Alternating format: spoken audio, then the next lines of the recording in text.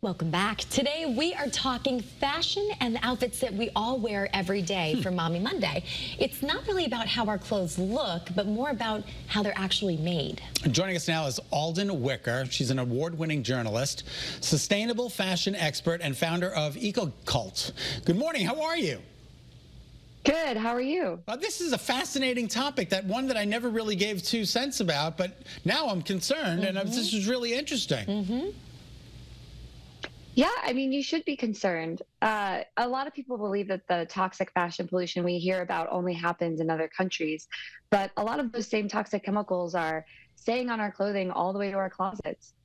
And I think what's concerning is if they're on our clothing, what does that mean for our health? You know, you hear about some of the toxins around us, right, in our foods that really give us a visceral reaction physically, and you get sick. Can the same be said about toxic chemicals in our clothing? Absolutely. A lot of the things that people are switching out right now, clothing has the same type of chemicals. So the things that have been found in clothing just in the last decade include lead, BPA, and phthalates, which are both hormone disrupting chemicals. You might have heard about them in that big baby bottle scare, and you see BPA free bottles. So that has also been found in a lot of workout clothes. Lead and phthalates have also been found in high amounts in children's clothing. And clothing has caused reactions in normal people, rashes, things like that. So we really should be concerned about all of these chemicals, even though clothing, unlike a lot of the things you just talked about, cleaning products, beauty products, food, it doesn't come with an ingredient list. It only lists the fiber content. Right. So I think if people really saw the full amount of chemicals that were in their clothing, they would be really shocked. So, Alden, it's not just like where Nicole and I could pick up an article of clothing and read the tag. It's not going to be labeled on that tag, right? No, absolutely not. And that's scary, especially, when you have newborns and, kids, because I'm assuming that those age groups are most sensitive to these kinds of toxins. They are, they have smaller bodies, they're growing. So those hormone disrupting chemicals that I just talked about, also including PFAS, which has been in the news lately because of several lawsuits against both the maker, 3M, and also, a period panty brand that had it in there. So these are hormone disrupting chemicals, and they especially affect little bodies like that. And also a lot of these chemicals that are on clothing, they come off, they get into your house dust. And a researcher who's also a mother from Duke told me she was really concerned about kids, crawling around on the floor, putting their hands in their mouths and putting whatever is in those polyester, synthetic performance finishes in their mouth and ingesting them.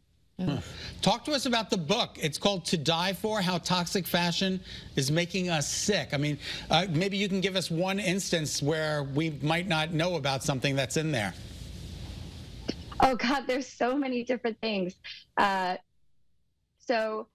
I first found out about this because a lot of flight attendants have been getting sick. 4 different major airlines introduced new uniforms over the past decade, and each time up to 20% of the attendants were reporting really severe reactions. Some of them went completely bald. They had rashes so bad that they bled.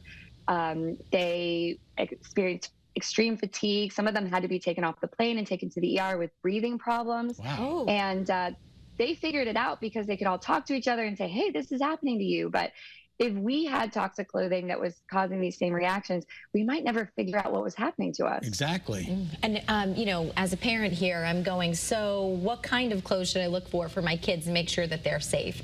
Like 100% organic cotton. Where do we go to make sure that we know what's in our clothes? Well, there's some good news.